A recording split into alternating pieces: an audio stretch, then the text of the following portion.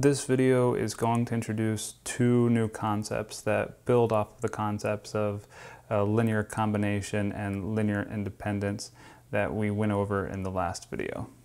The first term is span. So let's say we have n vectors, v1 through vn. We say that the span of these vectors is the set of all vectors that can be expressed as a linear combination of these vectors. So any vector v, just some arbitrary vector that can be expressed as a linear combination of vectors v1 through vn, we say this vector is in the span of vectors v1 through vn. You'll sometimes also hear span used as a verb. For example, you may hear the vectors x and y span the plane. And this just means that any vector in the vector space, in this case we're talking about the plane, can be expressed as a linear combination of the given vectors. So any vector in the plane can be expressed as a linear combination of the vectors x and y. So we say that x and y span the plane because the span of x and y is the whole plane. X and y span the plane, but so do x and this vector we talked about last time, xy.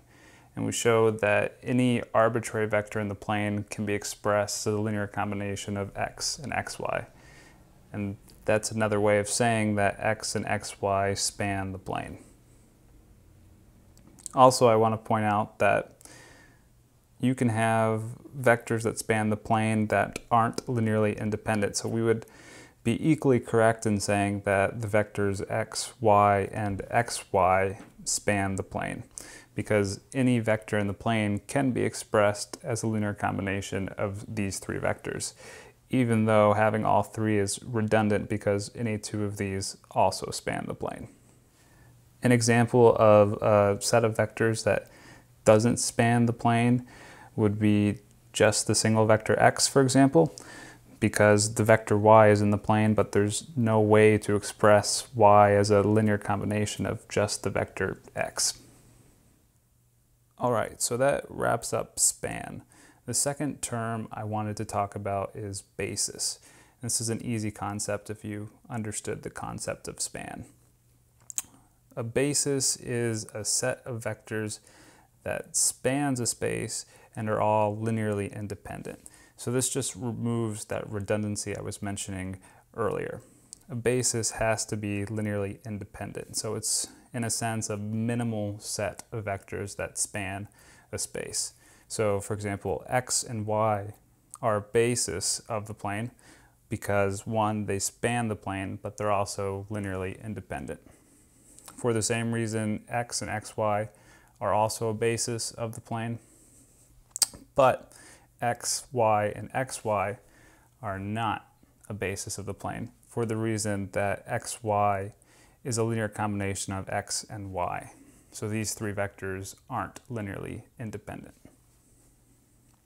And x is also not a basis of the plane. And this time for the other reason, it's because x doesn't span the plane, so it can't be a basis. You may have found it odd that earlier I said that the plane is just one example of a vector space, and so you shouldn't rely on it too heavily for your intuition of what vector spaces do, because vector spaces are more abstract and general than the plane. But then I went and all the examples we've seen so far have been examples in the plane. And the reason for this is that up until now, we haven't had a good way to define another vector space. So the only vector space we're really all familiar with is the plane. The concept of span gives us a way to define new vector spaces.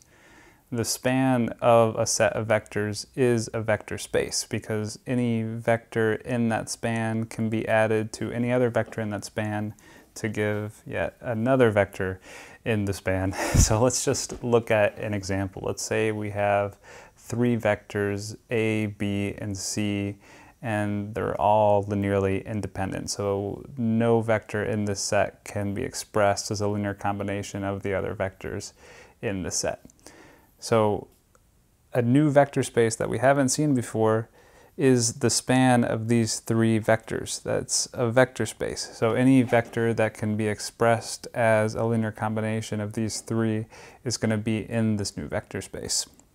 And just for fun, let's say that the numbers we're defining this vector space over are the complex numbers. So our linear combinations are going to be complex numbers times these vectors plus other complex numbers times these vectors. So an arbitrary vector in this vector space is going to look like some real number a1 plus some real number b1 times the imaginary constant, that whole complex number multiplying the vector a, and so on for the coefficients on b and c. So this vector space, to visualize this, you would need 6 dimensions. So this is really truly something new. So from now on, we might be using vector spaces outside of the plane in our examples because now we have a way to define these new vector spaces.